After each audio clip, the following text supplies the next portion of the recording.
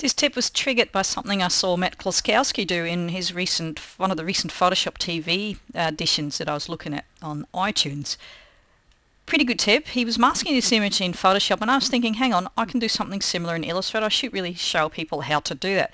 Do this by placing an image in Illustrator and using your brush tool, and I'm grabbing this default scribble brush and I'm going to scribble something over the top of this. I've got a stroke color of white selected, as you can see, and my fill color is set to none. However, as I'm using this brush, notice that it doesn't appear in white, and that doesn't always happen with brushes. Sometimes it does. So the first thing I want to do is edit the art brush options by double clicking the brush in the brushes palette.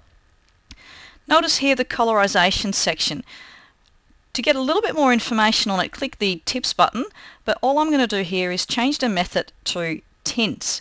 The next thing that I want to do is increase the thickness of this particular brush as it is applied, and I'm going to set the width to 300%, click OK, and apply this to all of the strokes that I've already got drawn.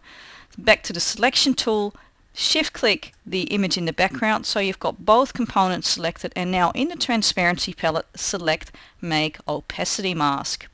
Now I can add more brush strokes to this mask by making sure that I've got the mask icon selected. If you've got the image selected, you can move and shift your image around. If I've got the mask selected, I can actually edit this mask. So I'm going to jump back to my brush tool and I'm going to paint a little bit more. And what I really like here in Illustrator is that I'm actually using a Wacom tablet, just a little graphite tablet, not one of those big ones.